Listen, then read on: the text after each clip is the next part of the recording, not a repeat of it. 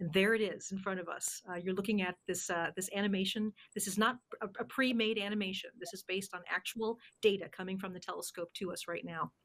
We are live at the Space Telescope Science Institute, and we have successfully unfolded the last part of the primary mirror.